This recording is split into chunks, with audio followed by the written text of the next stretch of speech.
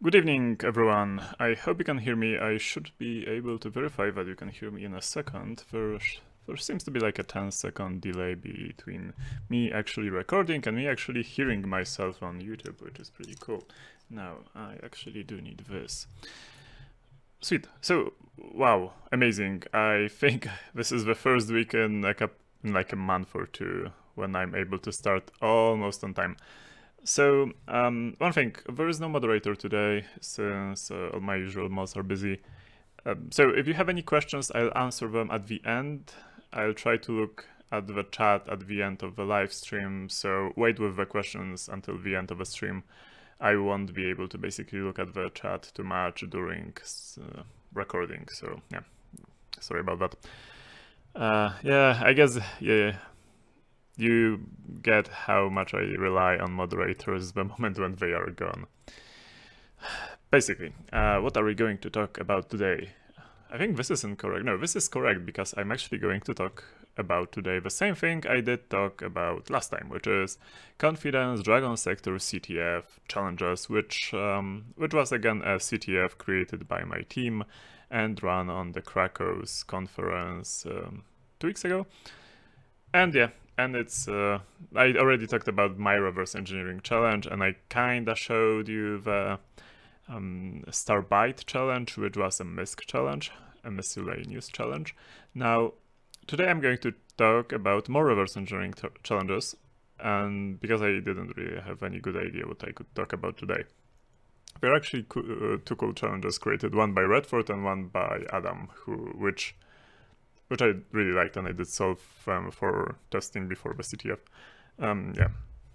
So, but basically, when you create a CTF, what we usually do is, like, for a challenge to actually be used on a CTF, there must be at least one person who solves it, which means that, you know, there's a lot of pressure before the CTF for everyone to solve some challenges, so they are actually tested, we know they work, we do have a working exploit for them.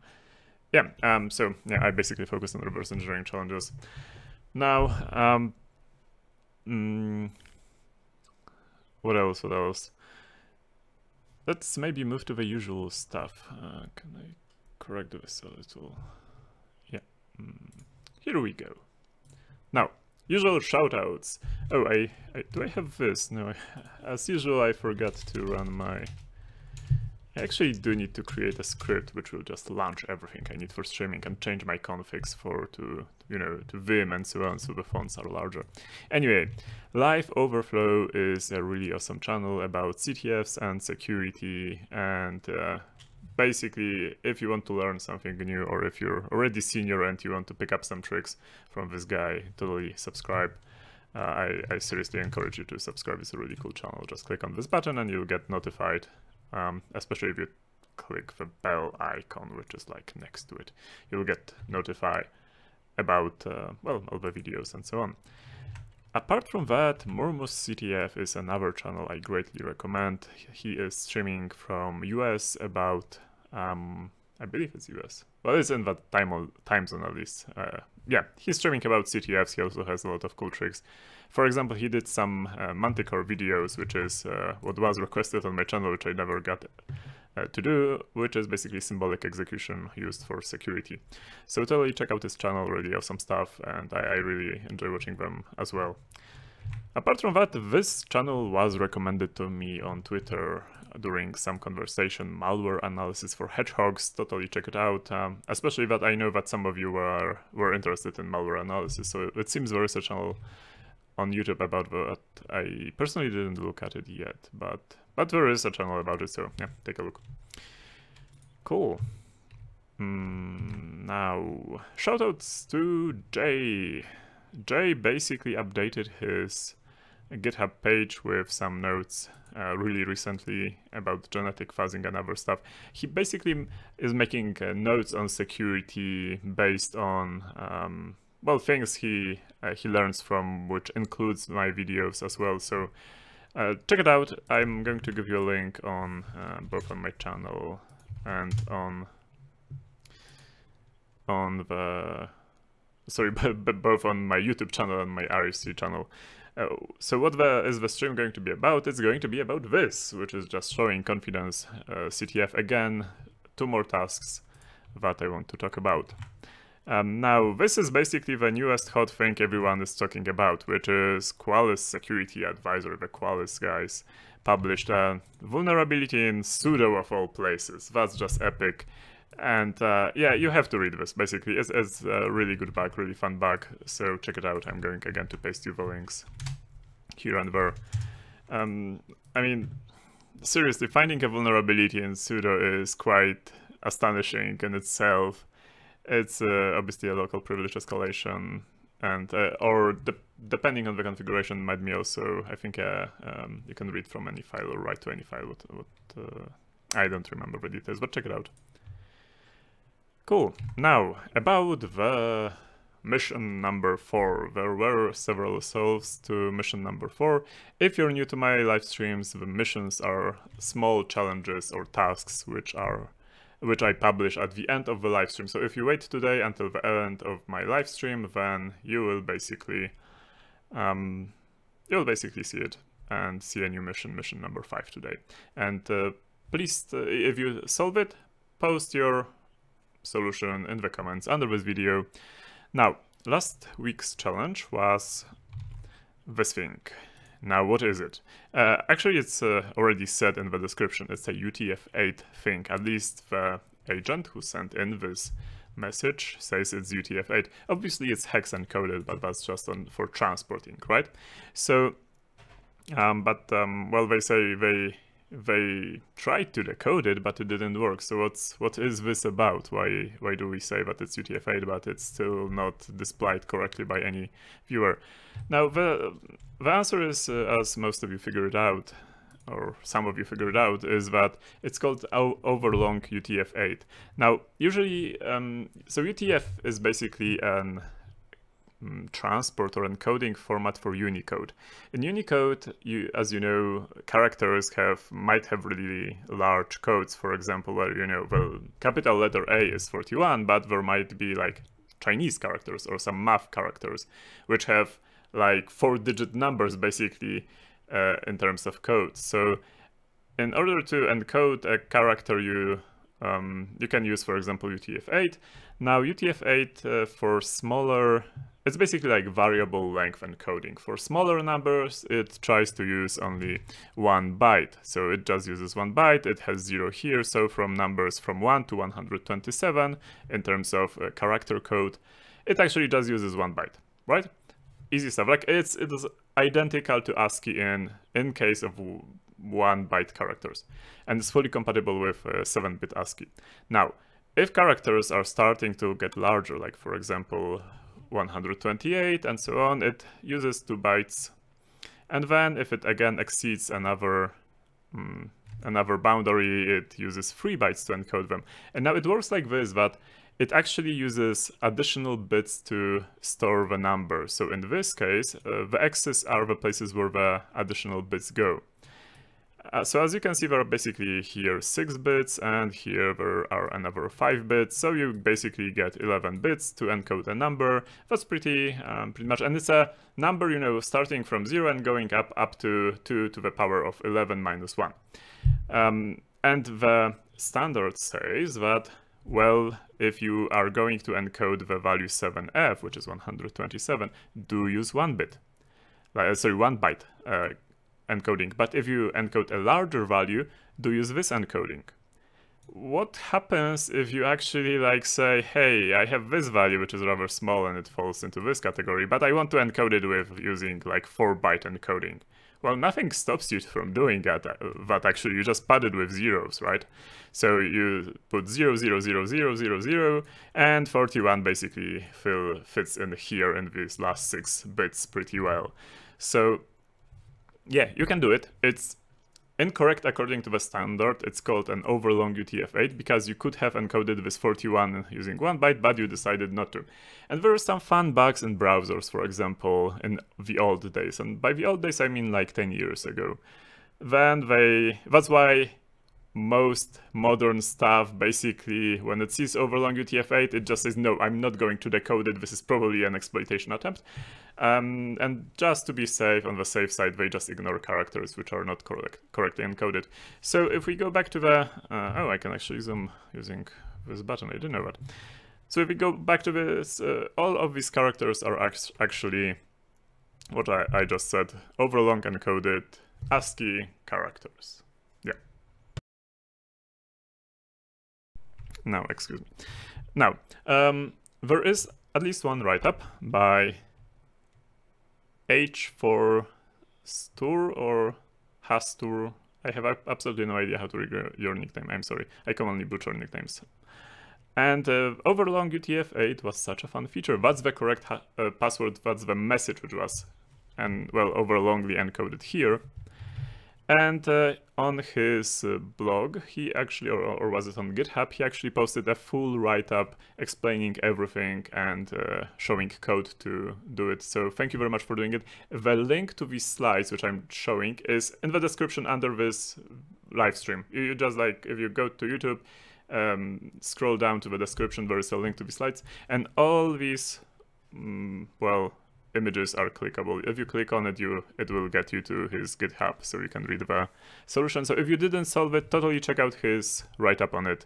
And again, thank you for posting write-ups, and thank you for posting your codes if you solved it, because that helps basically the beginners who watch my live stream who tried maybe to solve the task, maybe they were not able to, and now they can read about it or see more experienced people's code to know how to solve it. So thank you for posting it. Then 6 other people actually did solve it and shared the code, and that's Paweł, Teril, again, sorry for butchering your nickname, and Marek. Again, you can click on all of these and take a look at them. Just to save time, I'm not going to go through the codes and this time. Dimitris, Trochę Dziko, and Artur also shared their code. You can again go to the presentation, click on it. And Adrian was actually the first person to solve it, and his comment was first on YouTube in terms of, timeline. Congratulations, well done. Now, mission number 5 will be available after this live stream, so good luck. And it's a little more difficult this time. Not a lot. Now, another shout out goes to Disconnected. I'm actually going to give you this link on channel. He described the Polish mission, because on the Polish side of I also do Polish streams on Thursday, and I also post missions there, but they are different missions. He actually posted a description of his solution using Anger, which is symbolic execution, fully in English, so you might be interested in checking it out if you're into Anger. He did find an unintended solution actually to my challenge. I'm going to talk more about it today, but I basically did some hashing function, and I didn't realize that this part, let's maybe zoom it, that this part has a sign extension, and due to that there were other solutions. So he was one of the first people to actually, I think maybe even the first person to post a solution, and it wasn't the solution which was intended. So congratulations doubly for finding an unintended solution. It's like on CDF. If it works, right? Sweet. Oh yeah, Krzaku says that fun fact, last Thursday was on Friday. This Thursday will be on Thursday though.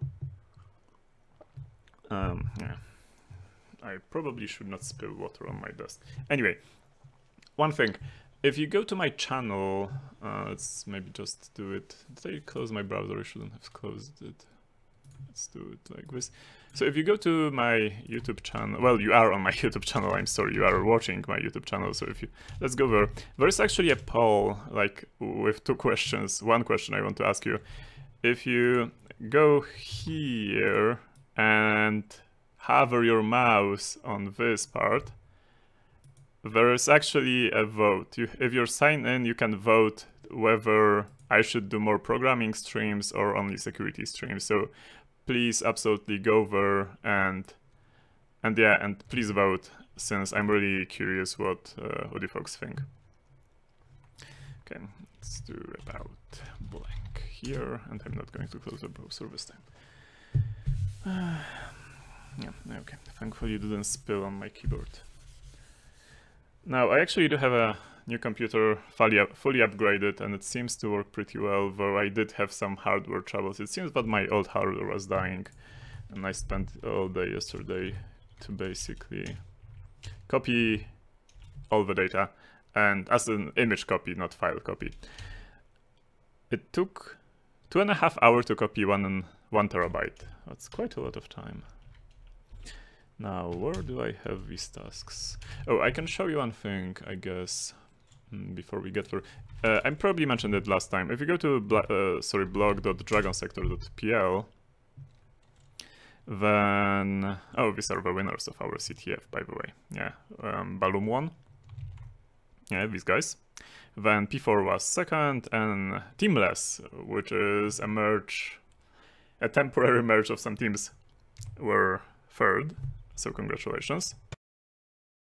And these guys are organizers. This is actually our acting captain of Dragon Sector and vice captain being Juro or Mateusz Jurczyk. You might know his research. Anyway, so this thing is these are the slides with solutions basically from our CTF, and I maybe showed it to you, but now the task. What I want to show, I did talk about this task. It's like all the solutions for all the tasks are here from the CTF. So if you're curious about a task which I didn't show on the live stream, check out the slides. Now, I did talk already about this task last week, as you might remember, and this is how the logical layout of the VM I was using looked like. So yeah, that was basically the thing I was reverse engineering. Now, if you did solve Starbyte, which was the challenge I did show at the very end of the live stream yesterday, sorry, not yesterday, last week obviously, then you basically had to decode. I did show only this, and I said you have to decode it to zeros and ones. Now, when you did finish to decode it, when you did decode it, you got this, which is, well, line, rect, which is obviously a misspelled rectangle, or circle, which is, well, circle. If you created a renderer for that, the way I usually do vector renderers are, I basically translate this into SVG, because SVG is also a text vector format, and then I just run it in Inkscape or whatever. And if you do it, then you would actually get this, which is a space station-ish thing. I'm sorry, I'm not really a good graphic artist, with the flag being rendered there as well. The slides are on, I actually can give you the link, but the slides are on blog.dragonsector.pl. Congrats on the new computer. Thank you, thank you. I'm actually quite happy with it. It still doesn't work fully, but it's pretty decent, and now I can, I can actually open a couple of tabs in Chrome and it still works, so that's pretty fun. And now, the task which I am going to talk about today, I'm not going to spoil it for you. There were there were a couple of reverse engineering tasks. Let me just create a directory for this thing. I think I forgot to upload the code I created last time to GitHub. I apologize for that. I'll try to do it after the stream. There's a github.com/gunveil, and there's a stream, like live stream, -en for the codes which I create on these streams. I guess I need to find, yeah, so shoot the flag is the task I want to talk about today, and this is why I opened the slides. This is a NES, as in, a Nintendo. And this is a NES cartridge, and actually Adam created a game and written it on the cartridge and inserted the cartridge, and it worked. And this is obviously a CRT monitor with the game, which I'm going to show you in a second. And this is a light gun connected to the Nintendo, Nintendo console. The idea was that this flag here, this is a flag here, was moving left and right. And sometimes it was hovering over 1, and sometimes over 0, and sometimes over 1, and sometimes it was, in between, because it was just moving left and right. And when it was over 0, you could shoot it and it would enter 0. Here is whatever you shoot, it would enter 0101 or like a question mark if you missed, or X if you missed as well. So yeah, and the idea was that you have to enter the correct password shooting 0 or shooting 1, or actually shooting the flag while it's over 0 or shooting the flag while it's over 1. Adam actually said there was quite a lot of trouble to get it to work correctly, but yeah, in the end he did it, so we got a reverse engineering challenge for Nintendo game console, which is pretty fun. Now, let me open this task. So what you got basically was this file, which is CTF redacted.nes. Now, the fun part is that the flag is not there. No, yeah, that's true. The flag is not there, but if you reverse engineer it, the password is there, meaning, you know, the 0s and 1 you have to shoot, and if you shoot everything correctly, then you get the flag on the screen, which you basically have to do physically. Now, okay, now I'm going to, I guess, show you how it looks on an emulator. Will I show you how it looks on emulator? I can show you how it looks on emulator. I'm using FCE Ultra as an emulator, so let me open it. Can I just drag and drop it? Let's see. Yes, I can drag and drop it, and it actually even works. So yeah, this is it. Yeah, let's do it like this. So I think I can even shoot on this emulator, or I cannot. Yeah, I can. I have to like push both buttons at the same time. Or something like that. Yeah, as you can see, I cannot even hit the proper number just because of the way the emulator works. Oh, come on. Anyway, so you enter the password basically here. Oh, I think I have to have my cursor here. Yeah. And the password is 16 digits long. Now, if you properly configure the emulator, it actually allows you to enter 16 digits. But what the emulator is really useful for is the debugger, which, yeah, this is the debugger. Let's maybe do this. Now, the way I used the debugger, because I really couldn't make heads or tails of this debugger to match, the way I used it is I basically dumped the whole memory into ROM.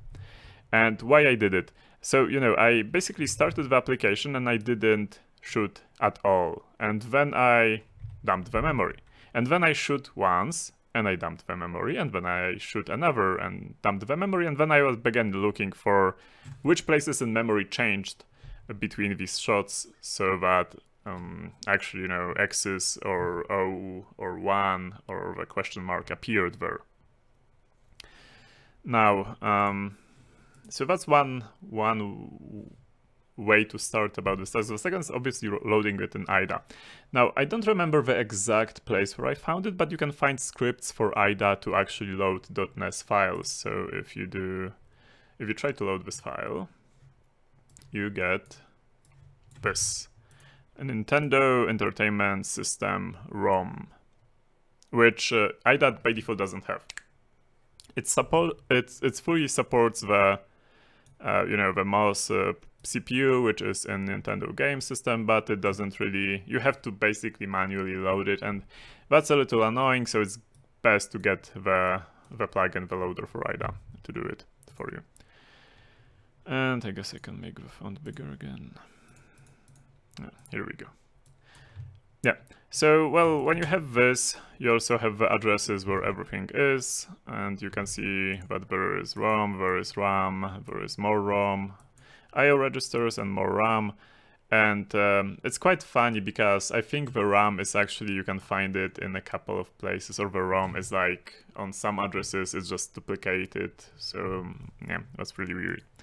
Now, I'm not going to show you the full solution because it would take a while, and I totally don't know this assembly. I had to learn a little about it, but I absolutely don't know it by heart, right? Well, I know this is load A being an accumulator, one of the registers, and you load 2 into there, then there's store, so store the 2 under here, and so on and so on.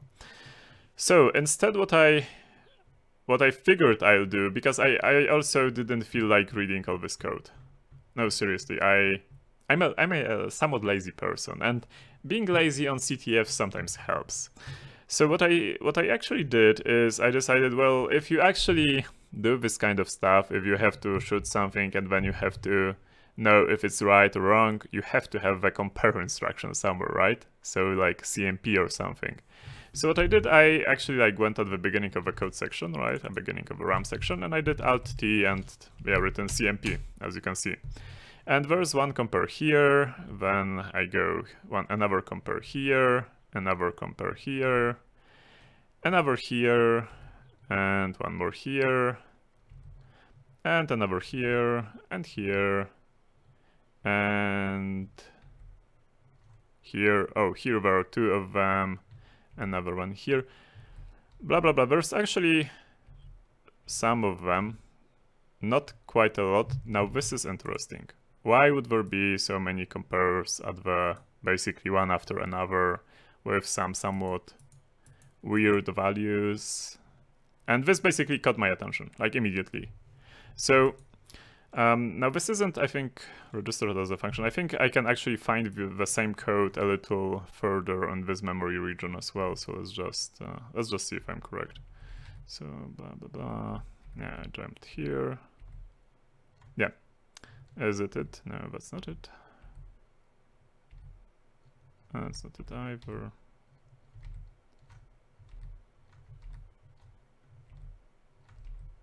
Yeah, it's here. Because as I did mention previously, well, the ROM is duplicated. So it's like this area of memory is identical to this area of memory. It's just the same thing mapped twice into the memory region. So, and IDA did analyze this, it didn't analyze this, so I'm going to focus on this part. Now, if I do this, as in switch into the graph view, I can see that there are some checks, blah, blah, blah, and then it does like load A, load X, and based on it, it does some stuff. Now, if you actually know somewhat this platform, and I did, again, have to learn some basics of assembly, you know that this is basically loading the address. As in, the address is 16-bit, because the memory is 16-bit, but the registers are 8-bit, so you want to put a 16-bit address in an 8-bit register, you have to use 2. So you load the lower part and the higher part, and this is the address, so I'm going to actually color it nicely to, let's say, this color. And now let's look at this address. I'm going to insert a comment here, because IDA actually has a really nice, no, it's shift colon, yeah. EA85, that's one, and EA71, that's the other, right? EA71, EA85. Now, if I hover over it, there is some weird instructions here. That's incorrect. I'm going to undefine it. And yeah, this looks better. Wrong, wrong, wrong, or redacted, redacted, redacted, or shots left. That's ASCII. So if I go back and I again hover over it, I know that this one is the incorrect branch. It's wrong, wrong, wrong. And this one, redacted, redacted, redacted, because again, the flag is not here. The flag is only on the game running actually on the NES, on the physical console next to the conference and CTF organizers, right? So I know that if we reach this branch, it's incorrect. So let's color it maybe this color. So just looking for compare instructions. As you know, it might not always work, it's just a heuristic, a stupid heuristic, but it saved me a lot of time.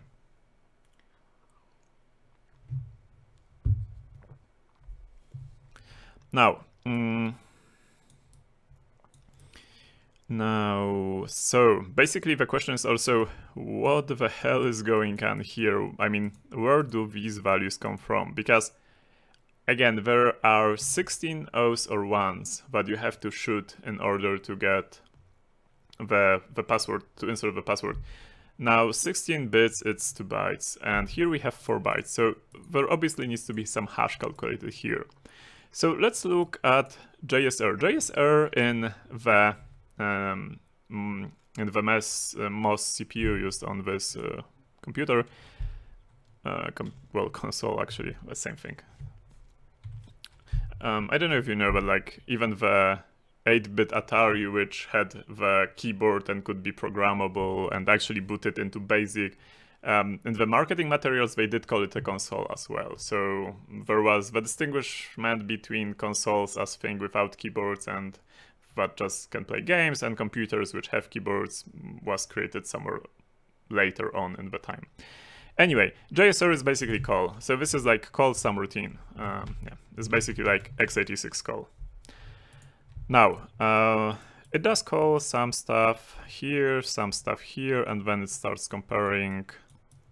So let's go here and let's see what happens here. Well, not too much. So let's see what happens here. Here it's a little more funny because it calls some other functions, quite a lot of them, and this actually looks quite complicated. If you probably don't see it too well because it's super small, so let me make it larger. But this is a huge function, and by huge I do mean huge. So one of the usual things you do when you start playing with this kind of stuff, because I know this is a hash because it has to create some hash. Most of crackmates have hashes. What you do is you look for constants, right? And the constants for default algorithms, for example, calculating CRC or MD5 or so on, there are some constants which can be basically, if you find them in the code, you know it's MD5. Let's look for MD5 RFC. And we go here, and then we go at the, I don't know, end-ish, somewhere here, no, too far. Yeah, for example, these constants. So if you basically spot like these constants in a binary, you know it's MD5, right? What I did during testing, I spotted some constants here. I don't know where they are right now. Let me close the graph view maybe. But yeah, anyway, the constants I found here, maybe in this function, maybe in some other function, they were basically, I think not in this function actually. I'm sorry, I am going to find this function. Was it this one? Yeah, I think it was maybe this one. Anyway, the constants which are found were matching to SHA1. So what I did during testing, I can actually show it to you. This is not it.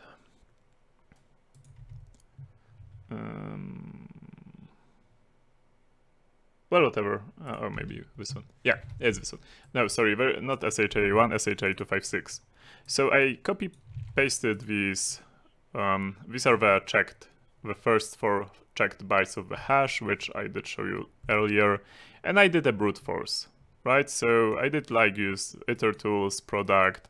This is the character set 0, 1, or X. There could be also a question mark and 16 times. And I brute forced through it and nothing. Like, there are SHA256 constants which I found in the code, and it doesn't find any solution. That usually tells you that the challenge author is actually annoying and he doesn't like you and he wants to make your life hard, which was the case. Well, it wasn't the case here. There was another problem, but I'll mention later on. So what I decided to do is that, hey, I mean, I am not going to analyze this. Again, I am lazy when it comes to CTF challenges. I am not going to analyze it. If it calculates a hash, I'm just going to use it. Okay, how do I run this MOS CPU code on x86? Well, I obviously have to use an emulator. So what I do in these cases, I basically go to Google and like the website, not to my work, and I look for a specific CPU emulator. So in this case, that would be Nintendo classic CPU.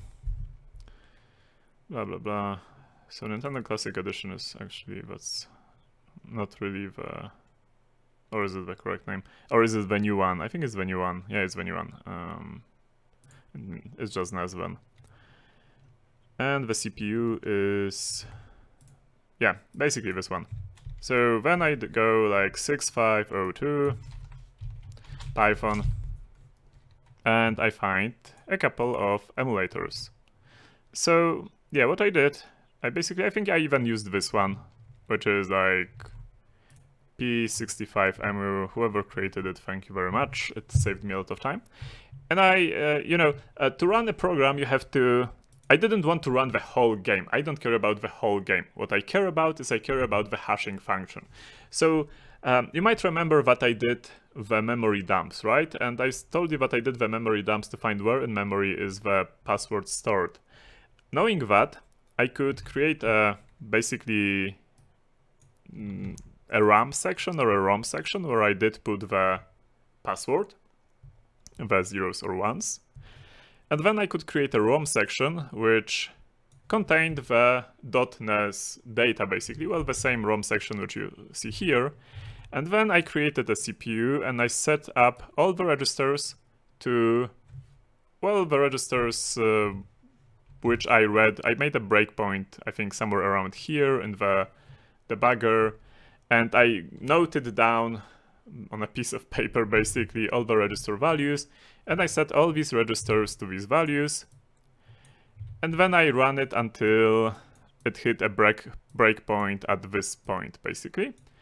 And well, either on this point or on this point, and if it hit actually this point, I did note down the password which I was verifying. Now the code for it looks like this. Is it code for it? Yeah, this is the code which I've written for it. There isn't too much magic here. As you can see, I basically also mapped the same ROM section twice on two different memory addresses. This is the same stuff, right? Same stuff, because that's for some reason the way it works. And basically this is the way you set up the CPU. I had some funny bug here. Oh, I know, I'll get to it in a second. This is the like PC register, like where to start execution. Then there are the registers with values noted. I didn't know, like, this is actually, I think, the flag register. I didn't know what 6 means. I didn't care either. Again, PC is also being set by me here. And yeah, and this is like in a function called test. Then I basically run it. I run it until I reach one of these blocks, which I said one is correct password and the other is incorrect password. And by run, I mean I just called step. So execute one instruction, and so on until you reach it. This is, I believe, the place where I found all the memory locations where I found that the password, like zeros and ones, are being stored. And then when I again executed it, and then if PC reached the correct block, I returned true, otherwise I returned false. And here is the same product loop. I used only this character set this time. And for all combinations of zeros and ones repeated 16 times, I ran the test with this password. And if it was true, I noted down the result. Otherwise, I just said that is like tested, yeah, one of many. So this is my solution, which again, it's a lazy approach to do it. As you can see, the memory, right? The memory, I filled it with the dump of memory. I dumped the memory, the whole RAM, and I just used it to fill the RAM because I didn't want to check what are the values actually accessed by the application, what are not the values accessed by the application. Now, it turned out that somewhere here, I think here, while initializing the CPU, it, for some reason, yeah, I know what it did. When initializing the CPU, it zeroed RAM. And I was like, I debugged it for, I think, half an hour, and until I finally found the line in the emulator that, oh, on creating a new CPU, just zero the RAM, because the RAM should be empty. And I'm like, no, it cannot be empty, it has to have my dump. So I had to comment it out, and that's the way I solved it. So it took me like half an hour of debugging of this emulator to actually find that problem. In the end, I ran it on, I guess I can run it now as well. I think I have a version which... Do I have a version?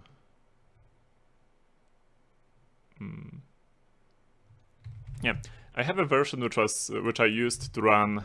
It is like slightly modified. It just takes 2 arguments, and it only tests the combinations from this range of arguments, because I did run it on several computers, on several threads, because it's actually slow, and there is, you know, like 16 bits, it's like 65 yeah,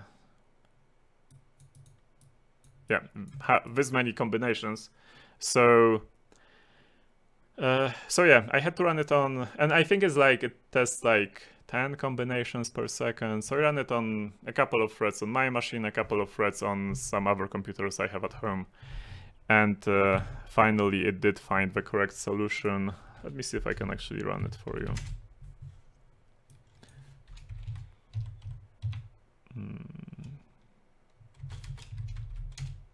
Does it work? Yes, it works. I guess you can see how fast is it. I was even slower than I expected. So it did take a while. Now I did note down what was the correct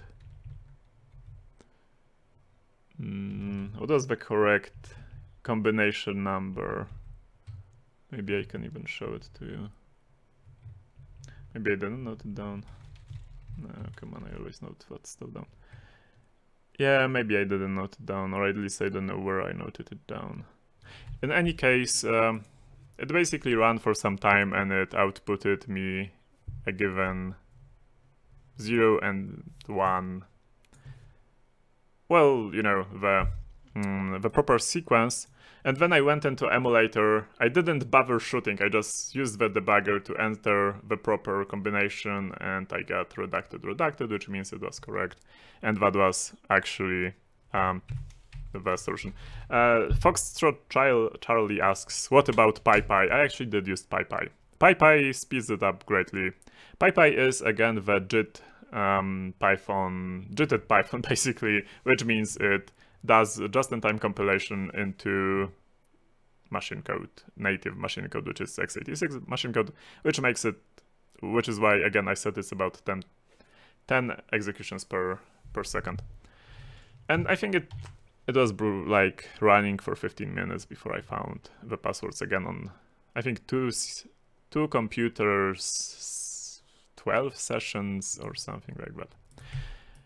So yeah, in the end, what the players had to do, as I did show you before, unless you just joined, they had to use a light gun on the CTF and shoot the flag to enter the exact solution which they discovered, and they got a flag here on the CRT monitor, which was next to our CTF desk in Krakow. This part is funny because it's actually a drone cage. I'm not going to show you the drone cage, the drone task, but I am going to just tell you that we had a drone and you had to hack this drone and you had to reverse engineer the firmware. That was one reverse engineering challenge. Another challenge was to basically pwn it in 2 different ways. So a pretty fun task created by Valis. But today I am going to show you yet another reverse engineering challenge created by Redford. It might be here. I am going to go back to it in a second. But let me close it. Anyway, basically don't be afraid to use emulators like Unicorn. Unicorn engine is really awesome for emulating stuff during CTFs and during your usual work if you see a benefit. How did you sprout the load on multiple computers? That's actually an excellent question. The way I did it is I ran PATY and Tmax and I manually entered it, so I didn't use any automatic way to do it. But for 12 sessions I didn't care to look it up. I know I can set up 12 sessions like under a minute, and if I would look it up how to do it correctly, it would take me 3 minutes, so yeah. Can you use remote shells for computing on CTFs? Yes, totally. Sometimes it's really quite important, actually. Sometimes there are CTF challenges which you have to have computing power or a lot of RAM to solve, and you have to use a shell for that. Okay, so let's talk about the second challenge. The second challenge which I want to show today was called Kigen. Kigen was a Windows reverse engineering task. Yeah. Kigen, and that reminds me, actually, I was supposed to do fancy graphics for it, but I never got time to it. Sorry, Redford, my apologies. Yeah, so you run it in a console, and then you enter some password basically. And it's annoying because it says wrong. Now, since it's a Windows challenge, I'm actually quite okay with it because I like Windows. I know Windows way better than Linux, so yeah. It's a 32-bit executable, perfect, no 64-bit binaries, which means you can even use the free IDA to work on it.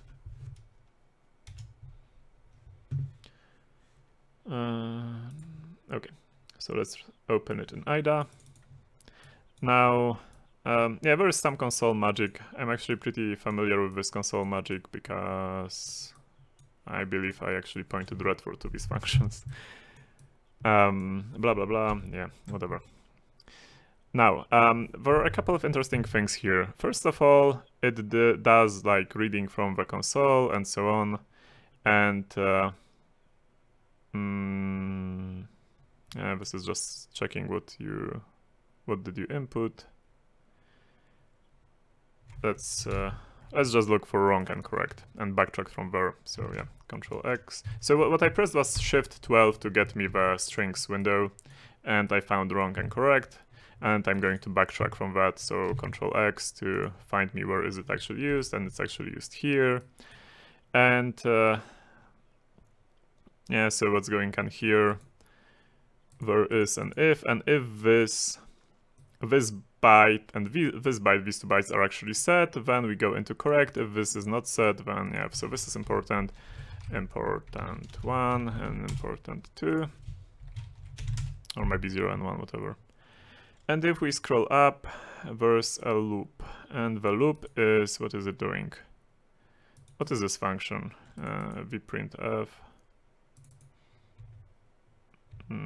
I don't know, is it scanf? It's probably some scanf or something. Or no, it's actually printf maybe. Let's see where these are set. So I go here again, and there are two functions where this is set, but only one write reference, right? So in the main. So I'm going to look here, and it's set here to the value of. Oh, this is actually a return. So like, you know, 0A is line feed, but 0D is actually like carriage return. Or is it the other way around? No, it's like I said. It's exactly like I said. Which is just, you know, return or enter. However the key is called on your keyboard. On my first computer, it was actually called return. So let's go here and see what's up here, because this is the function which actually does the like check correct, check good. Yeah, perfect. Let's call it check good then.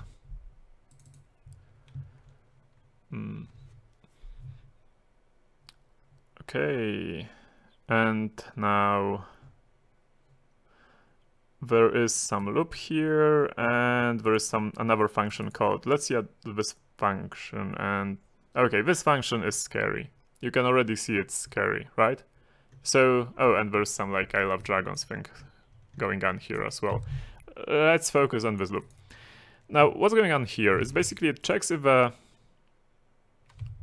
I guess it's pretty safe to assume that this function actually gets somehow it gets the password you entered, right? And now if it's, well, it's does something like this. It checks if it's a digit, then it subtracts 48, or 55 if it was a digit, and then it does multiply by add 36, no, multiply 36, oh my god. And does some moving around. So if you know very large integers, you already should know what's going on here. This 36, there's something called base 36. If we go here and we go wiki base 36, you can figure it out without knowing it, obviously. But if you know it, it's even better.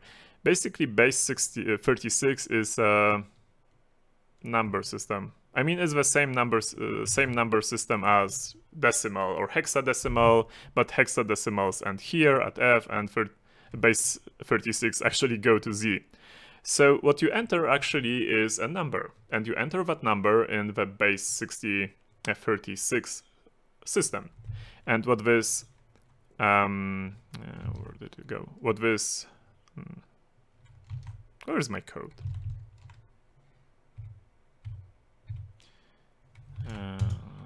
Sorry, it seems I have to backtrack here again. Okay, so what this code does, it actually decodes the base 36 password which you entered and stores it in a very long integer.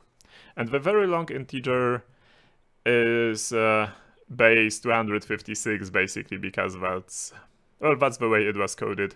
And that's the way normally the CPU operates, which is actually base 2 is the same thing, right? But yeah, it stores the digits as bytes normally, as the same way as a 32-bit int is stored, but this time it's a very long integer. It could be way larger than 32 bits. It could be, I don't know, it could be like, how long was the password? That's 25, so it's 25 to the power of 30. Oh, I'm messing it up. Yeah, we would have to do like 25 to the power of 36 and divide it, or do a logarithm of that, of like log 2. And we would figure out then how many bits it is actually. I think it's like, I actually don't remember, but it's a decent size number. So now if we go here and we actually, let's switch to assembly, okay? Assembly is easier sometimes than the compiled version. Is the scary function, by the way. If you look here, there are quite a lot of moves, quite a lot of RCL, quite a lot of ADC. This already should tell you what's going on here. Now what's going on here is, but basically, this is rotate left, right? So it's like roll. Now, why didn't the author use roll here? Instead, the author used RCL, which is rotate and with carry bit, basically. Or why did the author use here ADC instead of add everywhere? Because that's add with carry. And usually the way, and also the way this is chained is pretty much revealing. It's basically arithmetic operations on very large integers. Because when you chain a lot of things with carry bit, or you chain, for example, it's like add and then ADC, ADC, ADC, then, it makes sure that the last bit which got shifted out doesn't get lost, and that it's propagated as the carry bit to the next number. It's basically the same way you do, manual addition is the thing sorry. If you have like a number like 19 and you add 8 to it, right?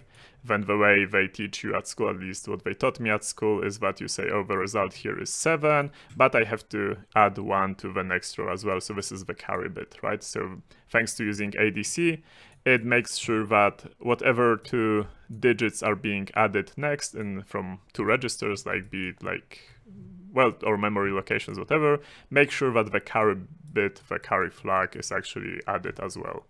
So yeah, that's that. Now, what you have to do now is you have to basically go through all this graph and figure out what exact mathematical operations are going on here. Let me maybe just show you one, and like this one. This one is just, if you see a lot of ADCs, it's doing an addition. And you know that the number that is being added is basically pointed to by the EDI registers, EDI, then EDI plus 4, plus 8, plus C, and so on. So the number actually is what, 1, 2, 3, 4, 5, 6, 7, 8, and you know that each addition is actually 32 bits, so it's a 256-bit number. This is an addition of oh, but what's being added? Being added is here, and so yeah. So this is quite funny, because the number which is being added, it's 128 bits. It's only 4 times 32 bits. But it's being added to a number which has 8 times 32 bits, so it's being added to a larger number, which is 256 bits total. So yeah, this is an operation. What I did is I basically somehow named these, like EDX was, I checked where it points at, right? Because if you scroll up, you can find a load effective address. And yeah, I know that is now var 40 and EDI is actually var 80. So what you could do is you could press like, I think, no, this funny rename. Is it? No, it's not it. Right click and then there's something called group nodes. This is a really awesome feature. And what I write here is like var 80 plus equals var 40. And it actually collapses it to a really small block. Now, after doing this analysis, I will show you the final form as soon as I find it. Okay, never mind. Yeah, here it is. I have absolutely no idea where I am. Funny function. It looks like my naming. Yeah. So this is the final form which I got it into. As you can see, it's way more readable now. And what I did next is I basically transcribed it into Python. So I ended up here, and then after transcribing it to Python, yeah, it's some work because you have to remember like to do this operation like bitwise and with, for example, 128 bits because you know that some bits might get lost, right? And you have to emulate it in Python as well. So after basically, I might have a copy of it. The copy would be more interesting actually. Yeah, this is the transcribed code to Python from the IDA, right? And what I started to do now at this point, it's basically to figure out what is this loop for, what is that loop for, and so on and so on. So basically start to think about it. And what I found out is that the loops are actually like loop which is adding stuff, and like quite a lot of additions was actually, for example, a multiplication. Or when I found a division or a modulo operation. And what I also found was an operation which was it's power, so power but with modulo n, with some number. And in the end, after doing all this, I found that the function is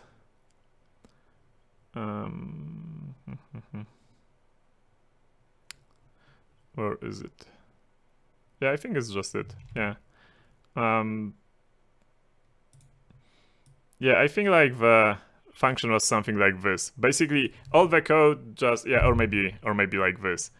All the code boiled down to like two mathematical operations, which was like power modulo, and the next thing I had to do was basically to figure out what to do with it from a mathematical perspective. I will not bore you with math.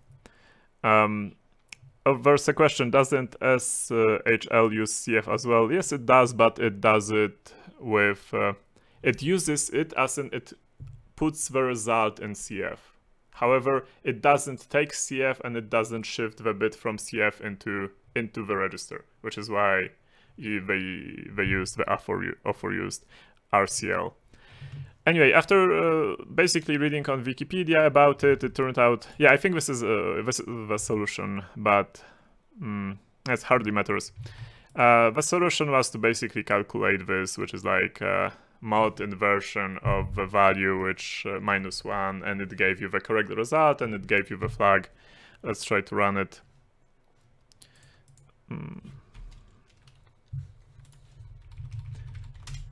So, yeah, I guess if you know crypto and you know RSA, it was really obvious after reverse engineering what to do there. I didn't, so I had to look on Wikipedia. And yeah, and you had to find a key, and if you entered the key, then it was basically you solved the task. Let's try to enter it.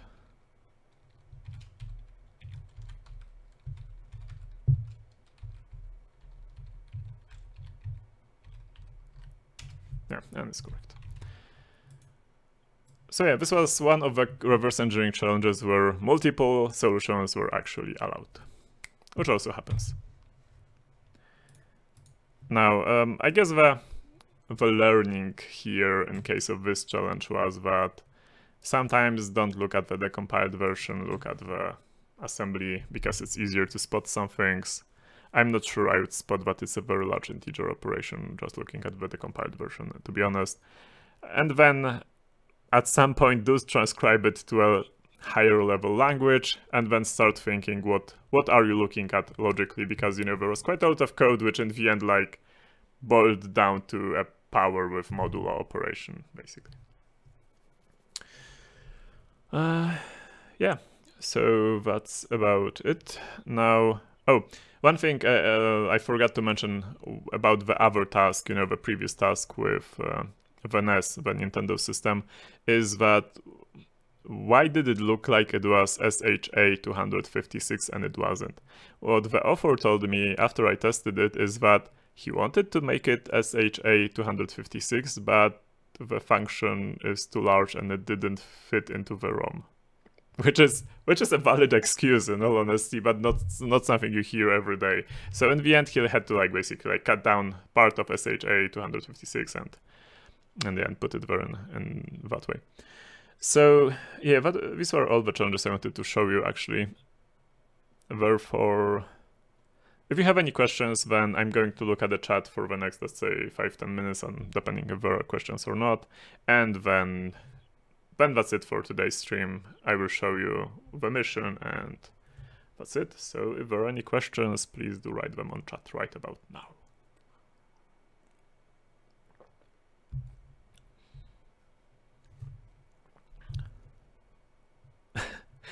Yeah, so I wonder if SHA1 would fit fully into the NES ROM as well. That's a good question, Krzaku.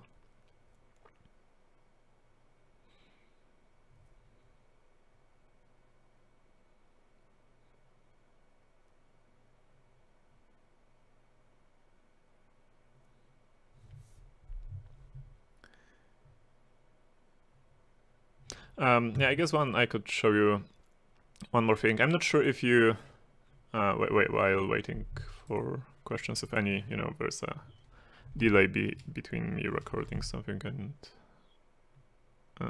yeah. Anyway, I don't know how it's called in English. Let's look it up in Polish and then let's see.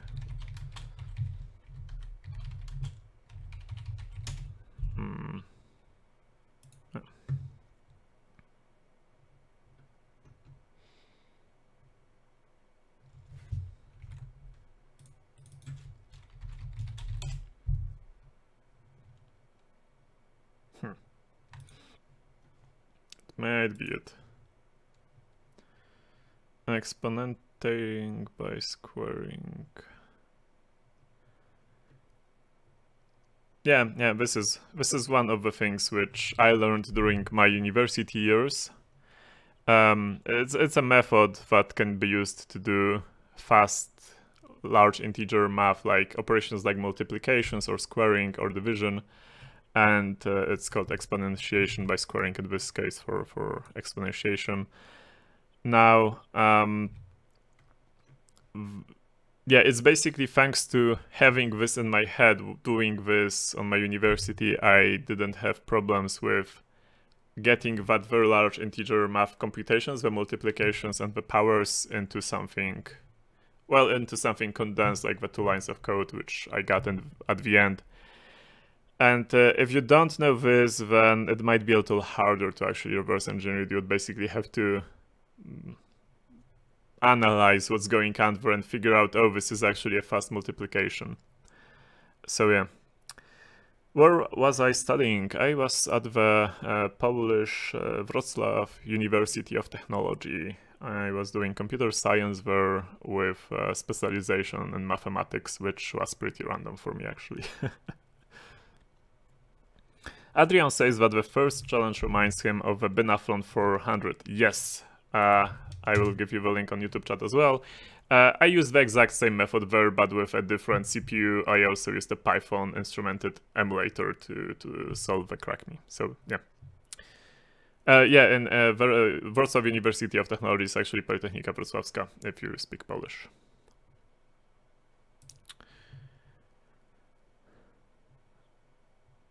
Do I work as a programmer?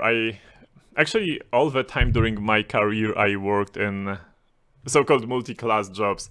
So I started basically working in an antivirus company when I did the same time reverse engineering and coding. I was creating like static unpackers for packers. Yeah, basically. Then I moved to another company, like Hispasec, where I was doing coding, and that was like both in Python, C for Windows and desktop applications, some drivers for Windows, and like mobile Java applications, malware analysis, penetration testing, and security vulnerability research. So yeah, quite a lot of different stuff. And now at Google, I'm basically a manager. Sui, which is a programmer basically, and and all the security stuff that goes with being in the security team. Well, not a lot of reverse engineering, but some. A lot of security analysis of applications, some reverse engineering too, maybe some crypto, some. Though not a lot, we have really good people doing crypto. Like people who did Poodle attack, who did Crime attack, who did some other stuff like Daniel Bleihenbacher. Apart from that, I think that's mostly it. I'm still doing some training, so yeah. Which programming languages do I code in? Mostly Python, C++, and surprisingly assembly. But that's, mostly exploits and stuff. Will I find somewhere on your blog and information about my new PC? Actually, no, I don't think I've written it, but I did write my initial configuration somewhere. I think it's gunveil colvin/pl/haven2.txt. It's not up to date though. It's not up to date here. The case, I did have to go for another case. This one didn't work out, as in I couldn't squeeze in my cooling.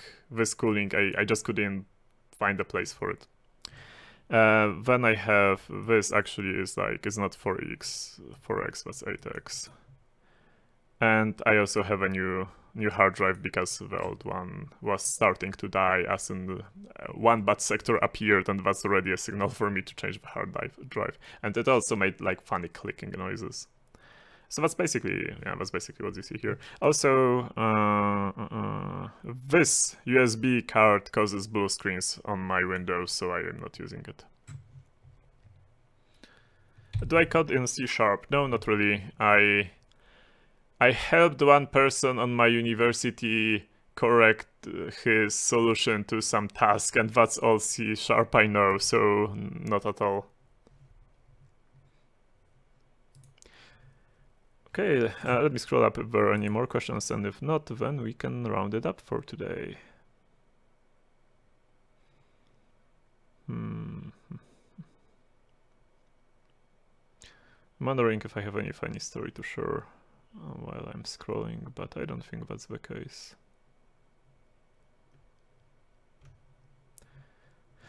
Okay, how about Rust learning stream? I might do it if you want to see me suffer. Basically, from what I know about Rust is that you have to get used to the way it handles ownership of memory allocations, which I've heard is painful at the beginning.